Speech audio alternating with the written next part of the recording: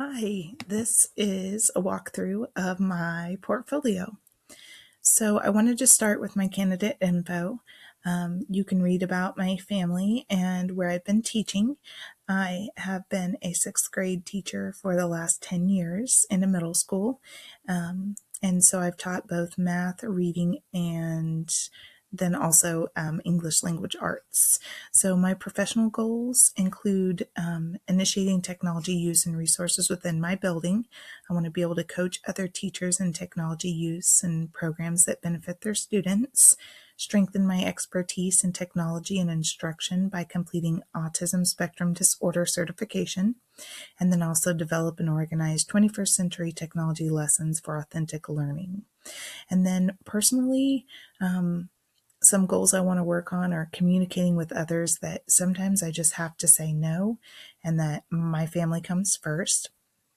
I need to be able to adapt to failure as a positive outcome for growth and my achievement. And then also just to motivate myself to be and give and pursue the best person I can be every day, not only with my family, but also with my students and colleagues. My long-term goals, I really like what I do in the classroom. I want to make sure that I am motivating students to learn and that every day is a new experience, not only for me, but for the students that come to my room. Since learning that my 5-year-old daughter has autism, we first found out that she had autism when she was 3, or that she would be given the autism diagnosis. I've been more focused on her capabilities both in the educational setting and outside of school. And so I would really like to pursue education in autism spectrum disorders and become an autism coordinator or a teacher in my district. In 5 to 10 years from now, I still see myself in the classroom, and I hope that we're still meeting in a building, but I know that not only will the students change, but so's the technology, and so it's just going to be the way that we learn and teach. One of my biggest weaknesses has always been being afraid to fail. And I feel like the MIT program has really pushed me to do my best work and to not be afraid of failure. And that's really helped me in the classroom too.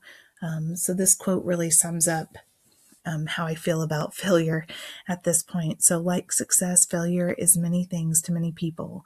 With positive mental attitude, failure is a learning experience, a rung on the ladder, a plateau at which to get your thoughts in order and prepare to try again. So that's really the attitude I'm taking about failure from this point forward. In my technology philosophy, the thing to me has been a quote by George Couros that really sums up how I feel about technology and its presence in my classroom. And so I know that technology is a part of all my students' lives, whether they have devices and access to technology at home or not. But George says that technology will not replace great teachers, but technology in the hands of great teachers can be transformational. And so I know that human interaction is still needed for students to make connections and share with others. But I also understand that we are preparing students for 21st century jobs, and they need those skills, so they need the technology. And so they're both important, and they're intertwined to make the best kinds of classrooms. And that's really where I see my room. In my resume, which was fun to create since I haven't done one of those in a really long time, I am not planning to pursue a new position. I am planning to stay in the classroom. So the most important piece here is just my objective and goal. My goal is to be an educational facilitator who automates learning for students in a technology-rich classroom. And that's really where I see my philosophy and objective meshing together. The professional development plan was one of the most tasks, And the professional development plan that I created was for Google Classroom. I'm in a middle school, 6 through 8, and so a lot of teachers already use Google Classroom, but a lot of teachers are not comfortable with it yet because they just haven't learned or had time to use it. And so I felt like focusing on Google Classroom and the pieces, components, and ideas that teachers could use it for would really unite my building better. And since we do have professional learning communities, that would be the best place to provide the training.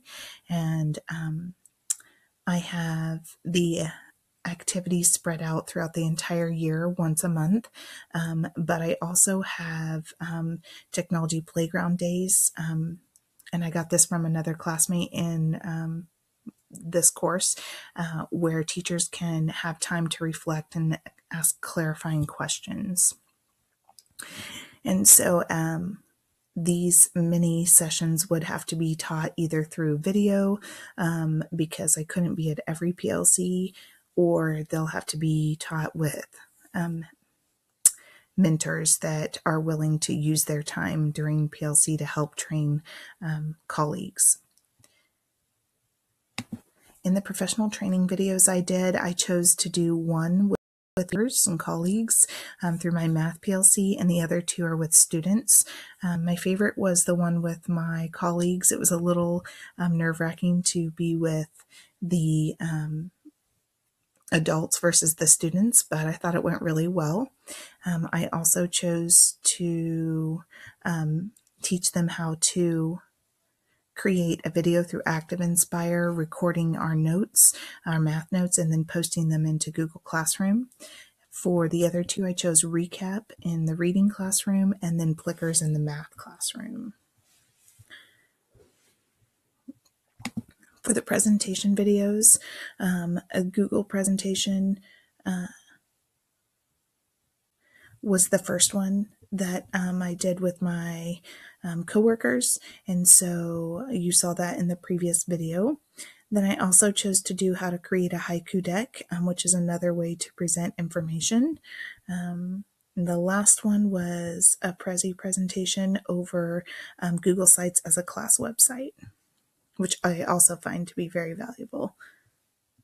In the articles that I chose, the one that stuck out the most to me, Digital Divide, Access to Technology. This article focused on what would happen if every student had access to technology at home, and would they be just as successful as the other students who did have technology at home. And surprisingly, that it was not true in the study.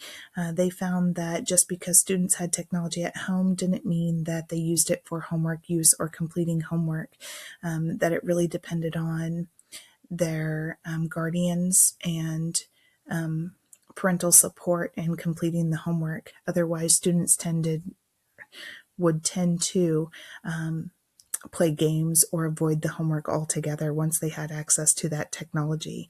So that was kind of surprising for me, but reflecting on that makes me think about what I do assign for technology outside of the classroom, making sure that it's clear and concise and completely necessary if I'm asking students to do something with technology, like an assignment outside of the class.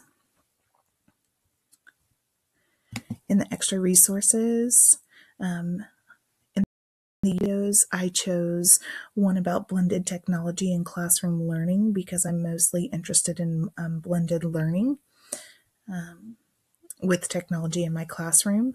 I also chose one of George Cours's The Innovator's Mindset, which was also very intriguing.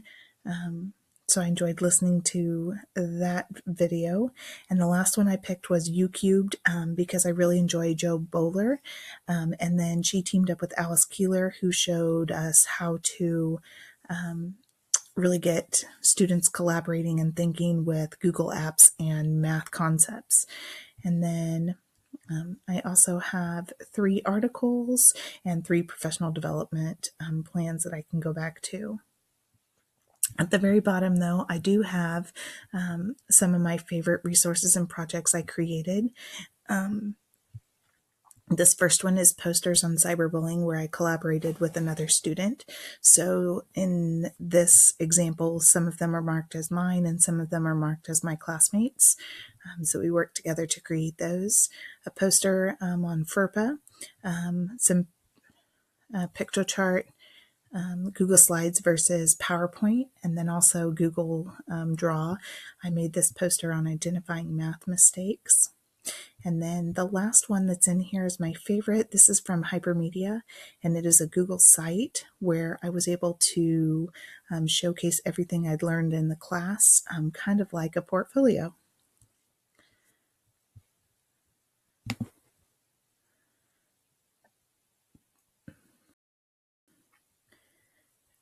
As far as reflecting on the ePortfolio, I found that they're a very positive thing.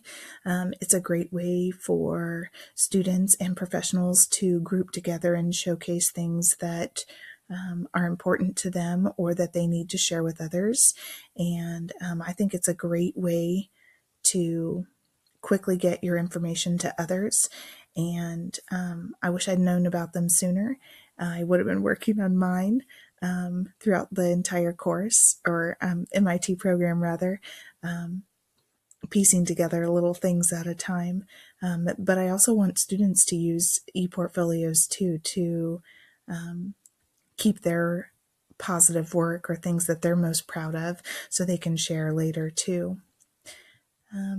As far as the evaluations, I really did enjoy getting to see another classmate's ePortfolio, and that I also enjoyed getting feedback from both an outside and a classmate to review my portfolio. I feel like the biggest thing I'm walking away with from getting to do a peer review is that it really helps me to reflect on my own work, and that feeling of, oh, why didn't I think of that? So that you can borrow and change and add to your own portfolio things that you feel like could reflect you.